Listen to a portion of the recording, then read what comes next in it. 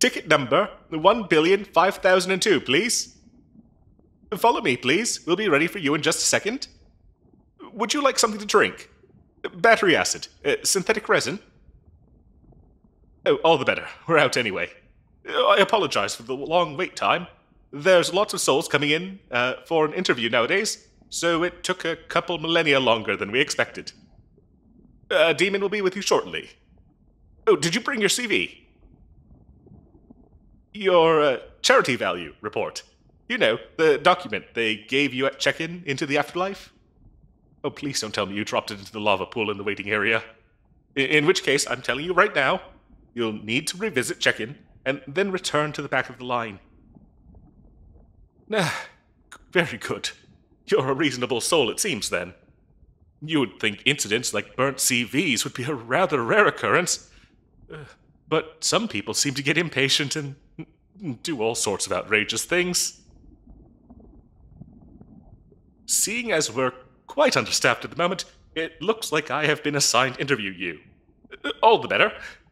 Show me your proof of death and CV, please. Proof of death looks okay. Oh, rather gruesome cause. I like it. You can make it pretty far in this world with a proper cause of death.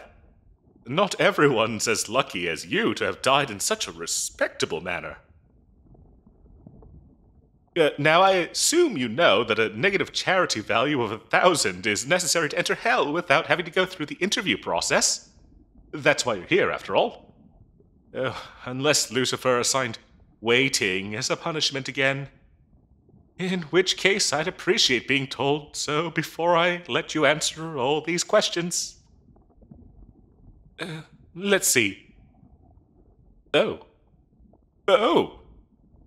I've never seen something like this before. Sure, there's people with just a couple hundred points. But, 0. You're truly neutral. You're aware that even with a successful interview, most applicants over -500 still aren't granted admission to hell, right? Well, let's give it a shot then, shall we? All we've got to lose is time, and we've got plenty of that down here. So, let's take a look at your past lives then. You've lived through 10 so far. Is that correct?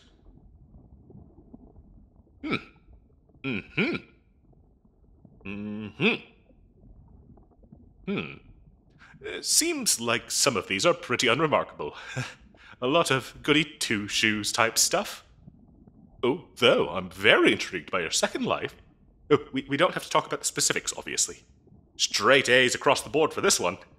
Your low donation stats, lie count, sin meter, etc.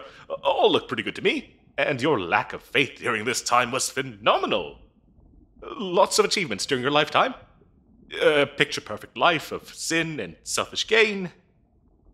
So the one question that remains about this life is, what motivated you to reach such excellence? Surely it mustn't have been that easy to be this selfish. What was your reasoning? Oh, I get it. It was only your second life, so the memory can be a bit blurry. But please try to remember as much as you can. I'm trying to turn this conversation into a direction that favors you, but you need to cooperate. Because, honestly speaking, I'm not very impressed with the rest of your lives. Sure, you had an amazing start and showed a lot of potential very early on, but your charity value has been completely deplenished again by the lives that followed. Where did that spark go?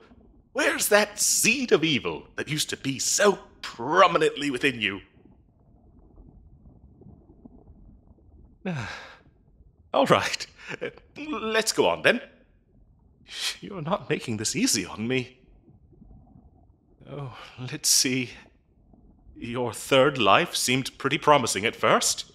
You cheated your way through school and college, became a successful CEO. amassed more wealth than most could even dream of, yelled at your employees daily, and supported, morally questionable business practices. But then, and I cannot stress how much this disappoints me, you decided to leave your fortune to several organizations helping kids in need. Do you realize that your charity value is affected by what happens with your legacy, even after death? Seriously, this one could have been huge. Well, not as great as the previous life, of course, but it could have swayed your score over into the negative by a good bit. What a waste. Seriously. Let's skip over the fourth. That score makes my skin crawl. Fifth one doesn't seem too bad, though. No major donations, rarely held any doors open. Ooh, you even stole a seat from a pregnant lady on the bus once. But unfortunately, all those little victories seem to be weighed up by equally little losses. Returned a wallet, smiled at a baby, a couple too many church visits. See, if you had kept up all those small little deeds throughout all your 10 lives and then held back on the God-honoring stuff, you could have easily made it to around 600 negative points. Way better chance at getting into hell. Maybe even into the inner rings. No, it's not always about being the worst. You can still be, mediocrely awful and still make it somewhere in life. But it seems you've given up after a couple of lives, which is very sad, to be honest. I know you would have had the ability to go truly awful. But here we are.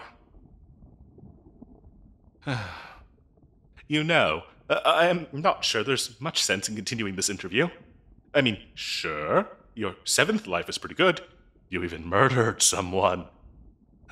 But it was neither cruel nor for vengeance. Unfortunately, taking someone out with a score of minus 1200 doesn't count much towards your own score, as protecting others is seen as an honorable deed by most of the mortal population. Oh, I'm sorry. As much as I'd like to make a better outcome happen for you, the gates of hell won't just open for someone who's occasionally stepped on a puppy paw. Tell you what, why don't you try your luck at heaven instead? You've got a score of 0, after all. If you're eligible for an interview here, you should qualify to take one at the pearly gates as well. Maybe that'll go better for you. Now, not that it's nearly as much fun up there as here, but it might be your best option, unless you want to try again and live another life. Good luck in heaven. Have an awful day.